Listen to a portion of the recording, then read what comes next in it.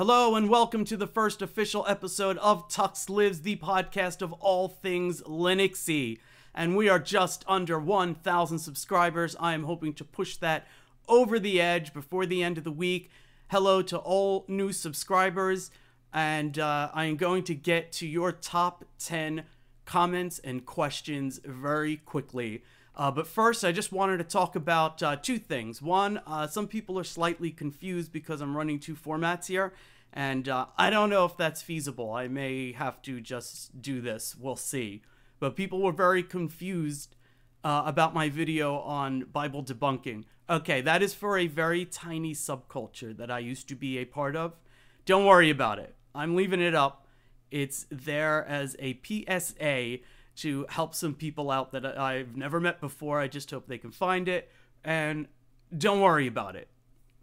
But anyway, pros and cons of using Linux for 1 month. Number one, privacy. You really do feel a difference. You don't realize how intensely you are being monitored until you get off Windows.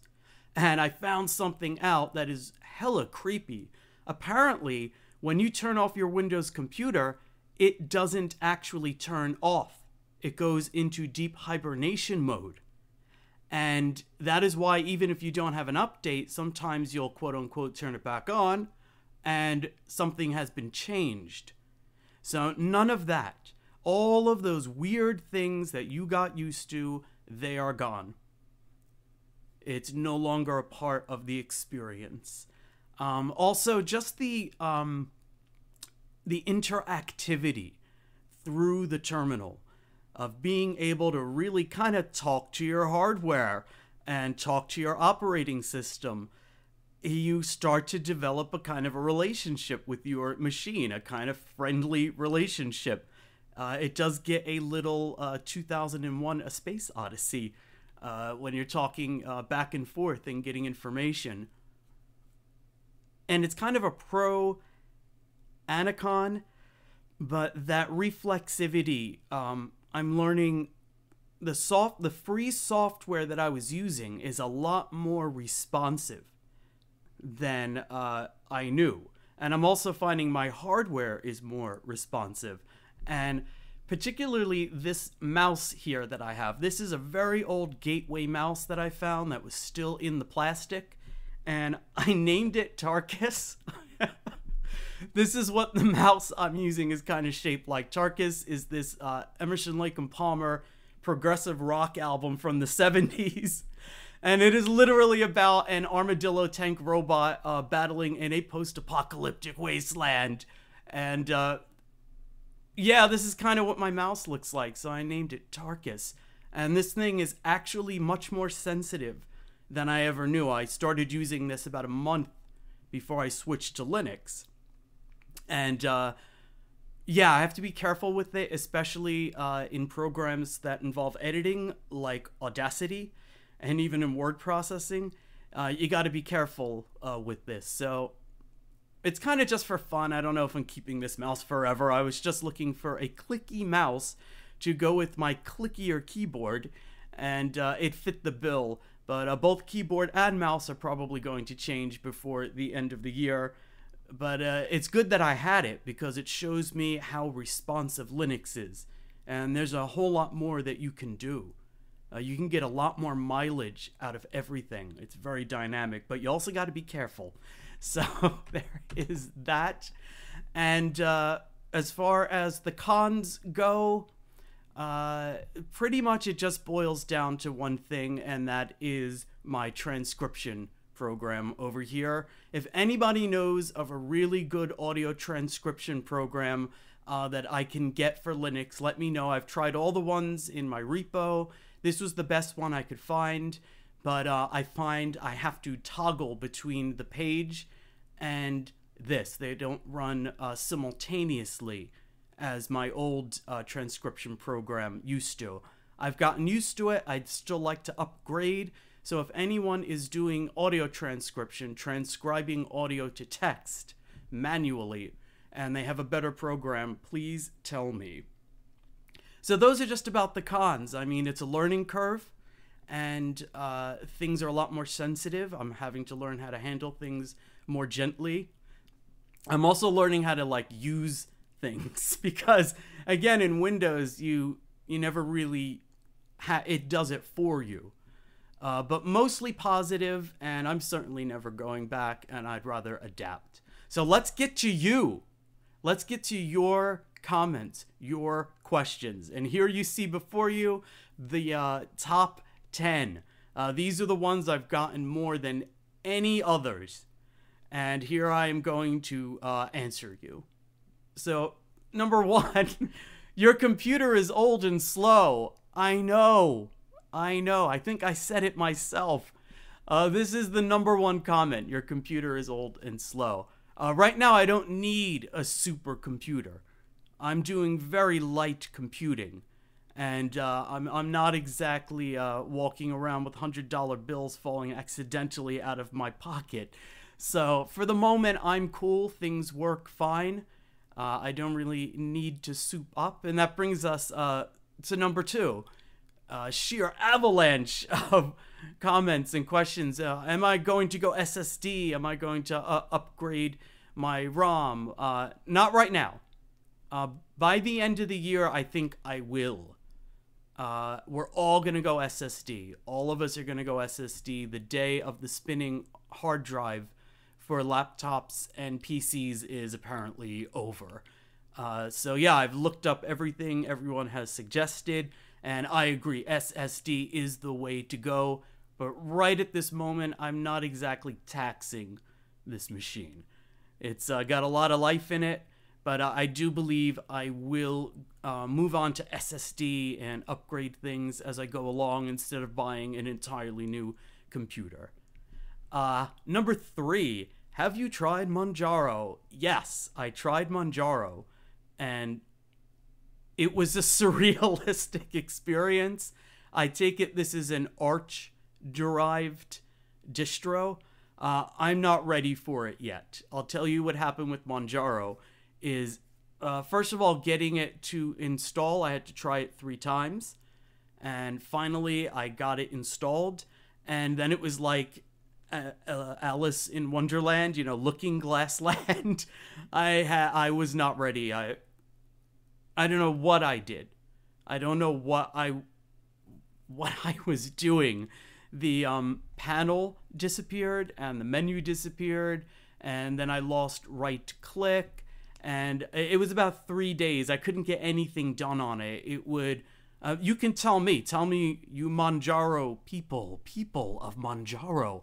I'm making an open appeal to the people of Manjaro. What exactly was I doing? Because it would log me out while I was doing something, so I had to log back in as if it had gone into sleep mode or something, and things would work, and then they wouldn't work. They'd stop working in the middle of doing something. They'd just stop working. And yes, I verify my ISOs and all of that, but my experience was after 3 days, I wiped Manjaro. And I wiped Manjaro with number 4, have you tried Fedora? I went from Manjaro to Fedora. And yeah, I loved Fedora. It was so much fun, but I really didn't have a use for it. And I'll get to that in 5. It was fun setting up all these sequences of windows and toggling between them, but it was on a laptop. I was just reading. There really wasn't much to do with it. So I played with it. Again, I played with it for about 3 or 4 days. A lot of things were different from what I'm used to. I was getting used to it, but it just wasn't that passionate of an experience for me. And I had another weird experience where I turned it on and I couldn't log in for love or money. And I wasn't that much in love with Fedora that I was going to keep it. Both of these are incredibly attractive looking. The graphics are fantastic. They just look great. They're cool. They've got a lot of fun features, but I'm just coming from Windows to Mint. the most vanilla, basic distro of all time. I mean, I know there are some light distros or minimalist distros, and I tried MX Linux. MX, I guess, is even more basic, and I tried Peppermint. But yeah, that's the world I'm in, is Mint and MX and Peppermint. These were too much for me right now, but I will return to them. They are intriguing. I do want to learn. I do want to get into this. So that's to answer the many, many Manjaro, Fedora, and Arch users who have commented. Lots of cool stuff to discover here, and I will get back to it again. That leads us to number 5, tiling window managers. I don't even know what this is. I keep watching videos about it and reading things, and I'm still not exactly sure what on earth this is and what it's for. So if someone could direct me to something easy to understand and explanatory, I'm not sure I really see the point of the tiling window managers. It looks cool. I do like the idea of having certain projects all on the desktop at the same time, but I'm learning Emacs, and Emacs pretty much does that already. So I'm not really sure I need tiling window managers, but let me know. Get specific, because I'm just getting, you need to try tiling window managers, you need to try them, try this, try that, try this, try that, and I'm so lost. I don't know from tiling window managers. Number 6, GNU plus Linux, Stallman, Torvalds, Foss. Many, many, many comments about this. This is worthy of a full hour-long video, but I'll just go through these very briefly. GNU plus Linux, yes, but I'm not going to say it because it's a mouthful, and this is a very small world we're living in, and most people are aware of this. So I don't really feel there's a real need to get into it, say it every single time. And it seems kind of like a subculture of a subculture. It's like, you have to say it. And I don't respond well to that, so I'm not going to say it. But I accept it. I accept it in my heart. It is true. This is what we are using. It is GNU plus Linux. Stallman, I read a biography of him. I'm learning Emacs. I think he is a genius. I think he's totally bug nuts. He's not crazy about everything. Some of the things he says make sense, and I get where he's coming from, and I do agree with him about a lot of things about what has gone wrong in the tech industry and how we're being treated. But then he has all sorts of political views that are extreme that I don't agree with. But yeah, he's a genius. He's a brilliant man, and kind of a mad prophet, out of the Old Testament. These prophets that would like eat excrement and walk around naked with a yoke on their neck and things. We need that in the world. We need some mad prophets. I think ultimately he's benign. And Linus Torvalds, I read his autobiography just for fun. And he's a lot less vocal about things. According to his autobiography, this is very Finnish. They don't hold forth their opinion all the time and push it on people. It's impolite to ask opinions. And you can tell he gets like embarrassed. He kind of turns red and gets embarrassed when he talks about social and political issues. And that's good, because I'm sick of hearing about everyone's politics, aren't you? Wouldn't you like them all to just shut up? So these are controversial figures, but they are core figures. And unlike Gates and Jobs, these are real programmers. These are people who have made major contributions for us, the users. Gates and Jobs just built prisons for users. Stallman and Torvalds want to free users. and I sound like a character from Tron. I don't care. So as eccentric and crazy and sometimes controversial as these people are, they're the real deal. They care about us, not about profits. And I'm a capitalist, but you have to also make things for people. Even if you make money off it, you should still think about other people. So I admire both of them despite their extreme eccentricities and rough edges. And free and open source software, I'm just learning. And I'm getting hit with very complex technical and moral questions. I'm not there yet, kids. Chill out. Let me catch up. Let me catch my breath. And let me catch up to you.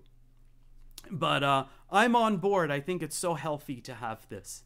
We can't lose true free and open source software development. It must remain an option and continue to be supported however you can. So I am on board. So that's as much as this is like, huge subject.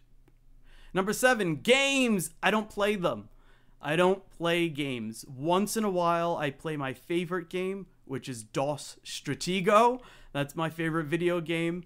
And I went through a year or so where I played all the LucasArts games because I missed most, not all of them, but I missed most of them in the 90s. And that was fun. I used Defend and I enjoyed that, but I am not a gamer. So you're out of luck asking me questions about gaming benchmarks for PCs on Linux here. Right over my head.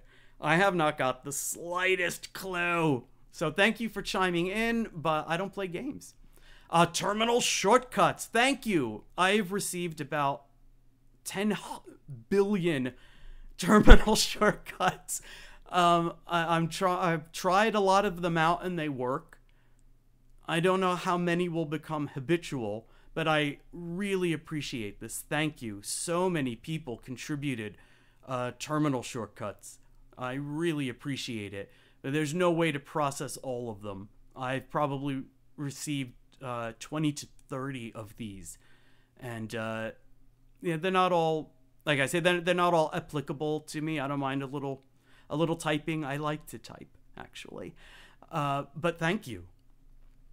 Keep them coming. I'm sure they'll all sink in, and I'll find a situation to use most of them in the long run.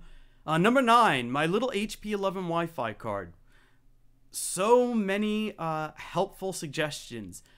Thank you. I really appreciate it. But I like that this little laptop does not have internet access.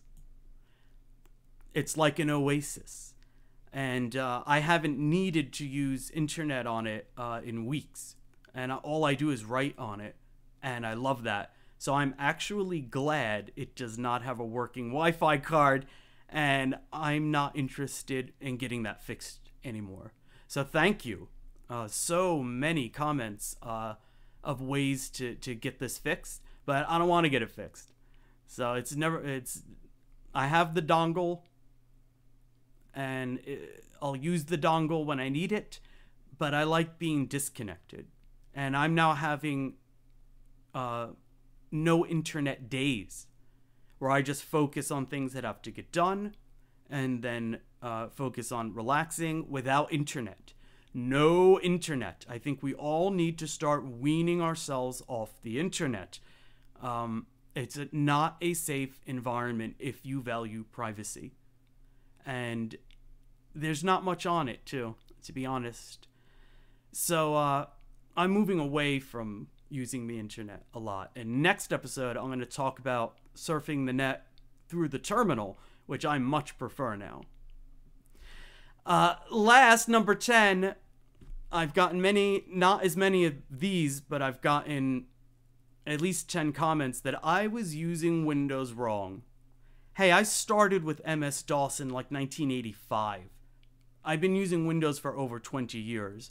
I'm pretty much what would have been termed, I guess, a power user. that I would set everything up the way I wanted it. I knew how to, I used to, before they took it out of your hands, I used to be able to manage the system. So I was a solid, at least. I was just a solid Windows user. This is one of the things I object to. This endless treadmill of hardware upgrading and driver upgrading and OS upgrading. It's a scam. They're just going to keep you running in that hamster wheel forever. And I don't want to do it forever. I don't want to ever do it again. So that's your opinion. I was using Windows wrong. You like Windows? You use Windows. It had nothing to do with me. Stick with Windows. I don't go on Windows videos and leave Linux comments. I'm no longer interested in Windows. If that changes, I will let you know. But yeah, I don't really see it as necessary. So there you are, the top 10 questions and comments that I have received. And what do you want to hear? What do you want to know? What do you want me to cover? Leave comments and I will do my very best to accommodate you.